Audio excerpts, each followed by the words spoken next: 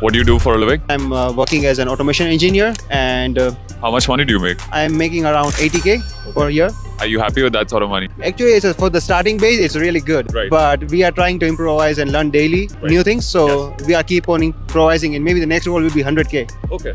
And that you expect that probably in a year or two, something like that? Yes. As you grow in this field, like automation industry is a vast field, so we need to grow more with a more experience in that. Fair enough. So after a couple of years, definitely I'm aiming that amount of money. What sort of educational qualifications did you need? I completed my bachelor's in mechatronics engineering, in which it covers most of the part for automation engineer. To be an automation engineer, where you will study mechanical and electrical as well. Okay. So that covers the all. Okay. And how many years of experience are we looking at? In terms of, sorry, Your work experience? 1 to 2 years. 2 years, yeah, 2 years. Okay. And do you think somebody who's probably new and is looking for jobs, probably struggling, do you think networking is important for them?